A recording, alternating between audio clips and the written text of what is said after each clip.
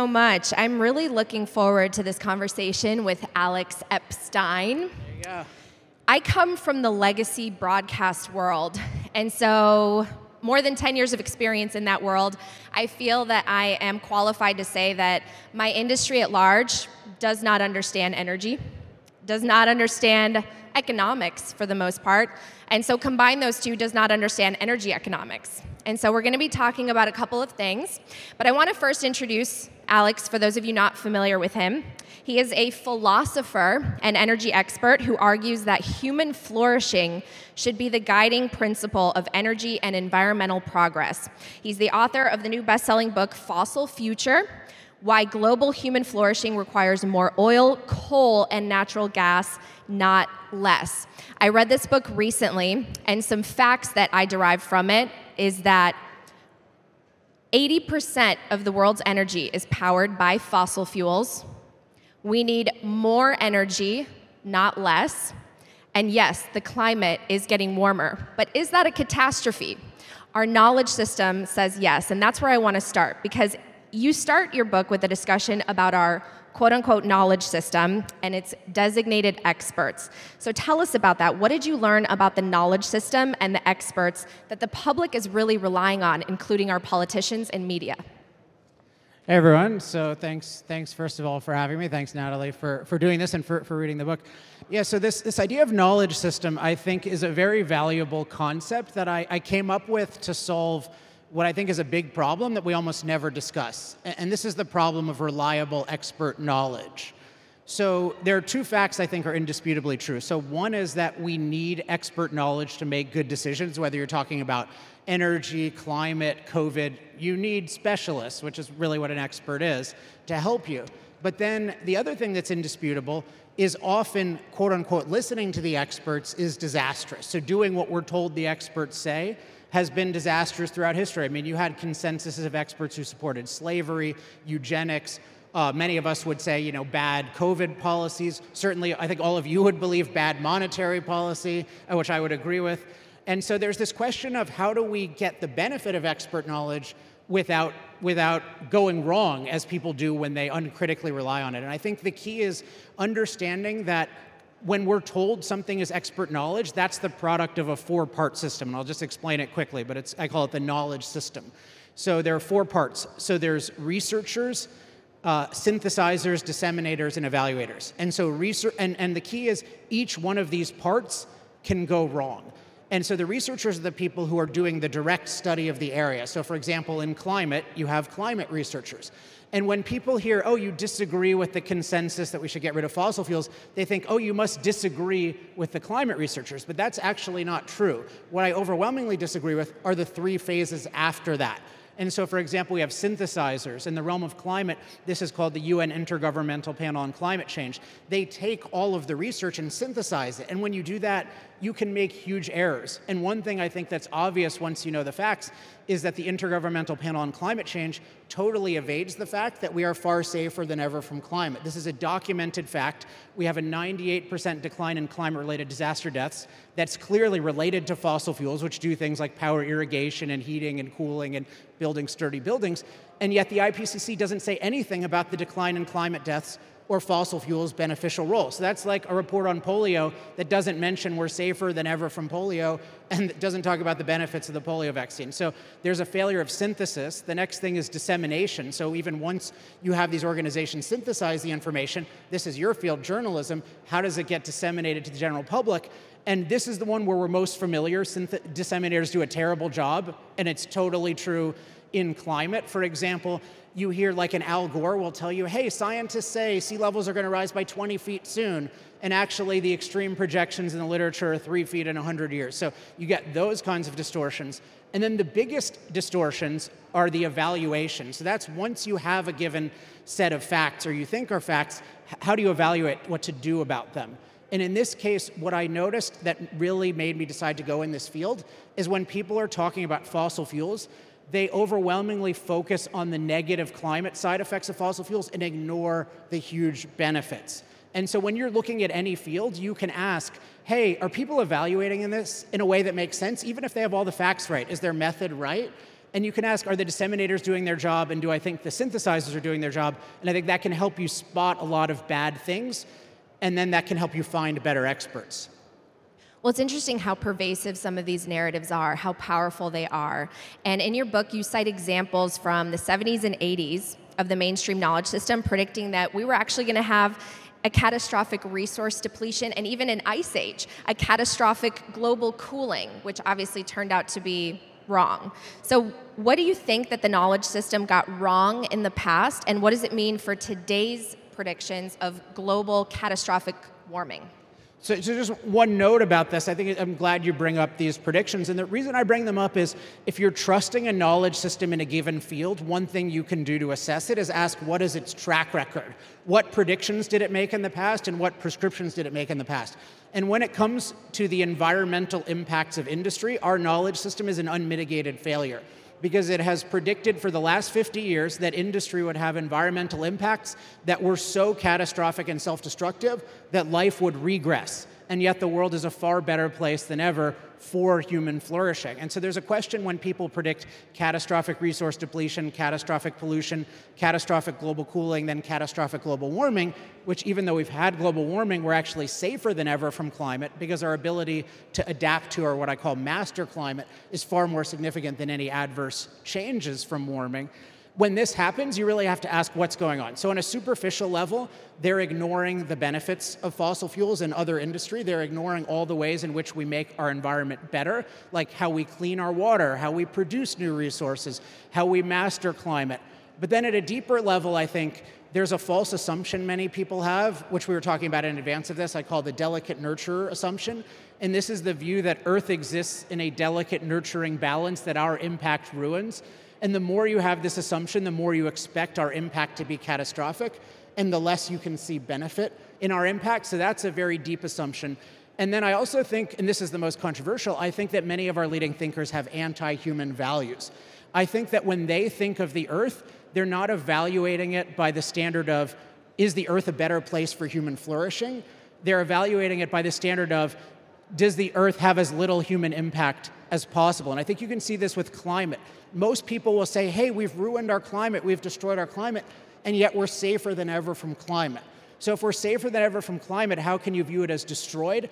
Because you're not, either you're ignorant, but the experts aren't. They're on a non-human standard. So their view is a bad climate is one we've impacted a lot.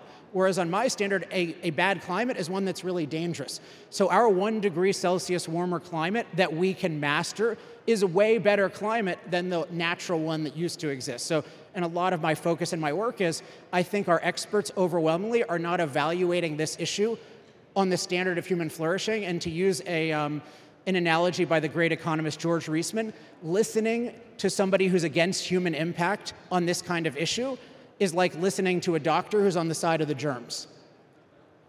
If they don't have a human standard by which they're measuring things, you cannot trust anything they say to benefit you, because their goal is not to benefit you, it's to eliminate your impact. And if somebody said, hey, I want to eliminate bear impact, you'd say, hey, this guy wants to kill all the bears.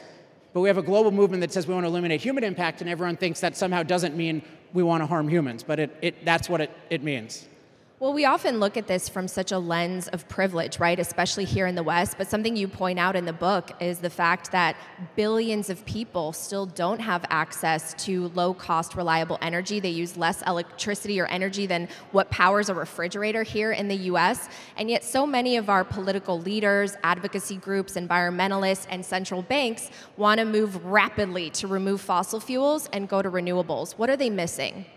Well, they're missing a lot of what you just said and what you said from the outset. So if you're thinking of the world from a human perspective and you know anything about the value of energy, and the basic value of energy is, I call it machine food or machine calories. What it enables us to do is use machines to produce way more value than we can using manual labor. So basically, everyone in this room has approximately, you guys might be richer than average, but if you're just average, 75 machine servants working for you at all times, right? So machines are doing almost all the work, including a lot of types of work that we can't do. So if I wasn't a premature baby, but I'm sure there are many people in here who were, like, you wouldn't be alive without an incubator. Human beings without machines cannot incubate other human beings. We cannot fly, those of you who flew here. So machines are amplifying and expanding our ability.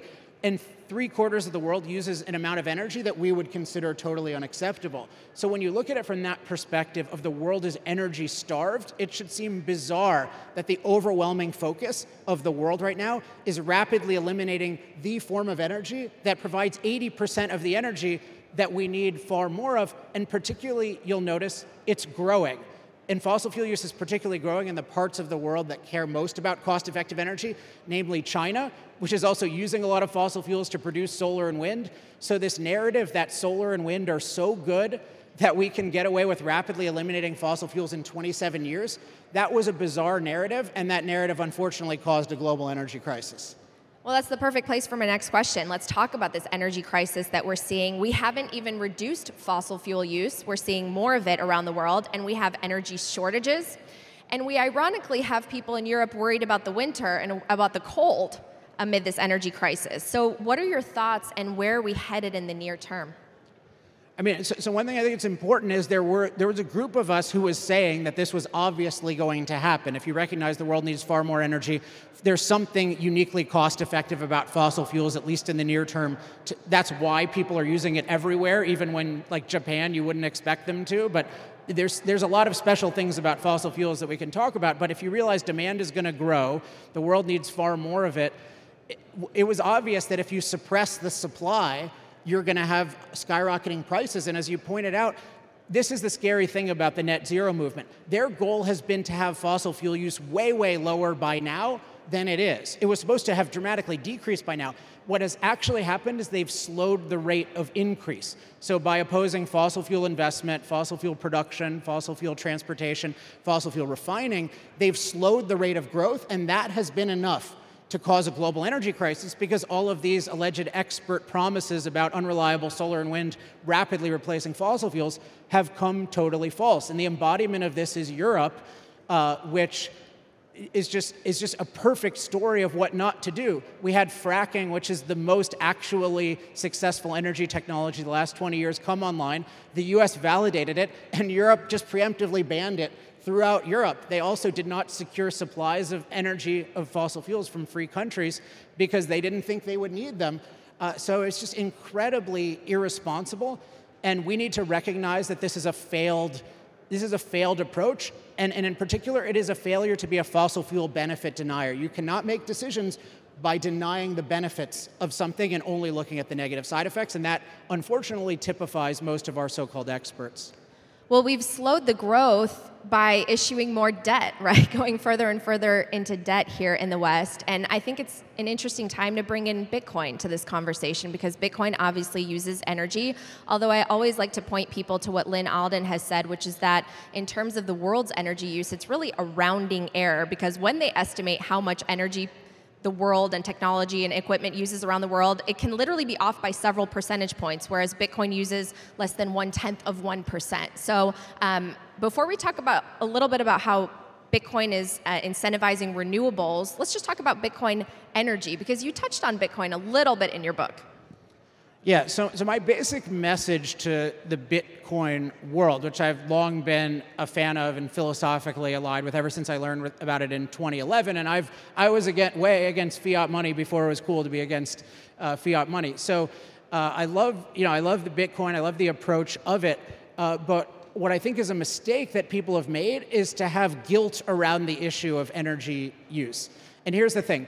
Energy is, as Doomberg, if you follow that account, they say energy is life. I think more accurate, like energy is ability. What energy does is it allows us to have more ability to flourish on a very inhospitable planet. And when we use energy, that means we're using machines to produce value to benefit our lives. So when you're using Bitcoin, when it's using energy, that's using machines to create value to enrich human life. That's something to be proud of, not to be ashamed of. And I think you should look at my overall argument, which is that the benefits of fossil fuels far outweigh any negative side effects, including climate side effects. You should have the same view for Bitcoin. Like, I'm proud to use this energy because I'm creating tremendous value. I think that should be the #1 attitude, not, oh, it's too small, or it's not big. Well, we've heard from other people at this conference about how Bitcoin is improving energy economics for solar and wind. There are some areas that have negative energy prices right now. Yeah, well, can I talk about that for a second? Sure. So I want to be I want to caution you again. So the solar and wind world is full of fraud. Like, we just have to be really straightforward about the nature of this. And I am not somebody who's philosophically opposed to solar and wind or alternatives to fossil fuels. I want as many alternatives as quickly as possible because I think the world is energy poor. I'm particularly an advocate of decriminalizing nuclear energy because it has the fundamentals that have made fossil fuels successful. It's highly concentrated. It's naturally stored energy, which with solar and wind aren't, which leads to a whole bunch of problems. And it's naturally very abundant. So I am not against solar and wind succeeding, but the way solar and wind have succeeded so far is overwhelmingly through government coercion. And there's mandates of them, there's huge subsidies, but the main thing people overlook is that all the grids are rigged because they have this insane policy of paying the same for unreliable electricity from solar and wind as they do for reliable electricity. This is like you go to a car rental place and you pay the same for a car that works a third of the time and you don't know when, versus a car that works all the time. So we have total discrimination against reliable sources of energy on the government-managed grids. So, and part of what Bitcoin people have done in practice is they buy these things called power purchase agreements, which are mostly a scam in terms of how they're set up. And then they say, oh, we used all renewable, which this is how Apple claims to be 100% renewable. They just take credit for everyone else's renewable, so-called, and they give them the blame for their coal, oil, and gas. So Bitcoin, I think, is a very honest technology. Don't engage in scams. Do not do that. If you want to engage honestly with solar and wind, if you really think that you can deal with like the peaks of solar and wind and you can absorb them, that's plausible. All the articles I've read on this are sloppy in terms of actually making an economically good case. I know this isn't making me popular with a lot of you guys, but you have to be really, really rigorous. And I would say make sure you adopt the most rigorous energy thinking, not the most convenient energy thinking, because you will get slammed by people who know what they're doing if you claim, oh, Bitcoin is all solar and wind. That said, Bitcoin has a lot of opportunity, I think, to innovate in new forms of energy, particularly because you can do it in remote places. I know we have some people in OTEC, which I wish them the best. There's people in Bitcoin and nuclear with flared gas, even solar and wind. I think there's potential, but I've seen so many false statements from the Bitcoin community about solar and wind, and please don't join that racket. Only engage with it honestly. Well, where should people get honest information? Because I know that one area of focus is this renewable energy side, and people driving toward solar and wind, saying that Bitcoin mining, because it's location agnostic, can actually help these types of initiatives move forward, make them economically feasible, because they can go in when the power is intermittent and supply the grid and meet that supply demand. But you're kind of saying, well, not I'm saying hold your it's horses. Plausible under certain circumstances, but you just have to be aware of how the grid works. So, I mean, my own resource, which I've created for a lot of this stuff, is energytalkingpoints.com, where that's kind of clear explanations of just about everything, and we need to put out some more Bitcoin points soon to deal with these things. But you just have to be aware that the grid is a government-controlled thing that has irrational, unfair pricing policies that favor solar and wind, which is part of the reason it's declining around the country. And just look for things where they're honestly creating something more cost-effective versus exploiting somebody else. And whenever you're dealing with the grid, you just need to be aware it is very easy to come up with policies that exploit other people, because we are all collectivized into this system that's run by the government according to, in my view, mostly irrational rules. Well, you mentioned the potential of nuclear. I know there are a lot of people here that wish to see more nuclear power, especially when it comes to Bitcoin mining. But why has it been shunned by so many environmentalists and governments? So this is a great question. You could ask the same thing of hydro. Why is there a lot of opposition to hydro in the environmental movement? Like the Sierra Club celebrates shutting down dams, even though you would think that the environmental movement would love it because it's generating a lot of energy at relatively low cost without the CO2 emissions and without other harmful, without harmful environmental impacts. So I think the core, and this really justifies my analysis, that the core of the modern environmental movement is a hostility toward human impact as such, not a genuine concern about the adverse consequences of CO2 emissions. Because the modern environmental movement is the movement that has led what I call the criminalization of nuclear. So nuclear is basically a criminal enterprise today. You are treated as engaging in the most dangerous activity on the planet. You're guilty until proven innocent. You need to follow these very carefully prescribed things by a government that has a so-called nuclear regulatory agency that since 1975, its inception, has not approved one plant from conception to completion. So it's the nuclear criminalization commission, one of my big projects with Energy Talking Points, and I work with 170 plus political offices, is in the next 4 years really working on nuclear decriminalization legislation. But unless that is changed, nuclear will continue to be the energy tragedy that it has been for the last 50 years.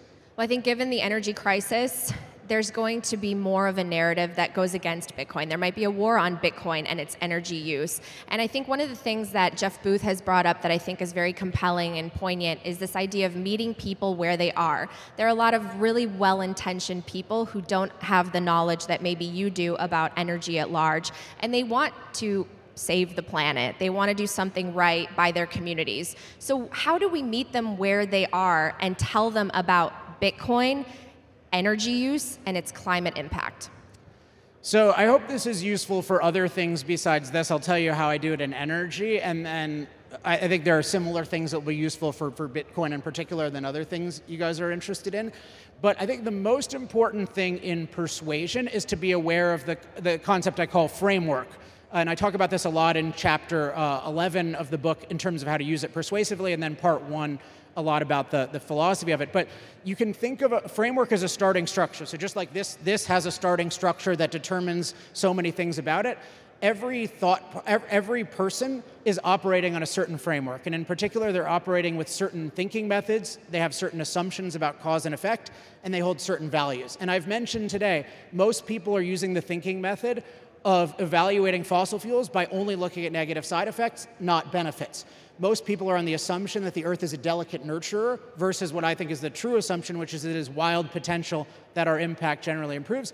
And then most people are inadvertently looking at the Earth and energy in terms of eliminating human impact versus advancing human flourishing. And if you're aware of people's framework, then in conversation, you can try to quickly establish your own framework if people are open to it. And the easiest thing is on the thinking methods. In almost every conversation I ever have, I very quickly start with, hey, do you agree we should carefully weigh the benefits and side effects of fossil fuels just as we would a prescription drug?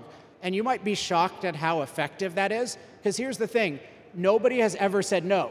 Nobody will say, hey, I'm just going to look at the side effects, not the benefits. Nobody will say that, but everyone does it. So whenever you have a situation where common sense is not common practice, if you make the common sense thing explicit, then it is much more likely to be practiced. So in the book, I talk a bunch about framing, but framing is the most important thing. And then maybe the other important thing is I've studied a lot of persuasion. I mean, I have arguably the hardest issue in the world to convince people of, because everyone thinks science tells them I'm exactly wrong. And at this point, I've definitely influenced millions of people to think more rationally, and I've had to discover a lot about persuasion along the way. Not because I wanted to be a persuasion guru, but because I unfortunately believed something was true that most people thought was insane, which I wish were not the case. I don't want to be contrarian. I just think most people happen to be wrong on this one. I will be very happy when people change their minds. But another key concept for persuasion is what I call context bridging, and this relates to meeting people where they are. And so just think of everyone as having a context, which means a sum of things they know, think they know, and have heard. So what do they know that you believe is true? What do they think they know? And what have they heard? And they have a context, they're starting from a certain place about fossil fuels or Bitcoin or anything else. And then that's like context A, and then you have context B. You want to get them to a certain place. And I call this context bridging. You have to think about what knowledge do I have to add, what knowledge do I need to subtract, and what do I need to modify. So in this case, I might need to add that climate-related deaths are at all-time lows. Most people don't know that. I might need to subtract that solar and wind are rapidly replacing fossil fuels. That's not happening. And I might need to modify, hey, climate change is real, but that doesn't mean it's catastrophic. And so if you have this model in your head of context A, context B, how do I build them step by step? I think you'll be shocked at how effective you can be. And the most effective way of bridging is framing, is giving them a method or an assumption or value that they agree with, because that'll change so many things on its own. Well, I want to wrap up on a note of hope, because for so many people, Bitcoin is hope. And when you hear these words, global catastrophe, that the climate is about to destroy the planet, we're not going to have a livable environment, that's all very, very negative. And we do have these deadlines set by political leaders and central banks saying we have to get to net zero by a certain time, when they're missing some of that context that you're just talking about. But you actually are hopeful. You're hopeful about where this is moving. You talk about it at the end of your book. Why are you hopeful that we're going to move in the right direction when it comes to energy use and understanding it?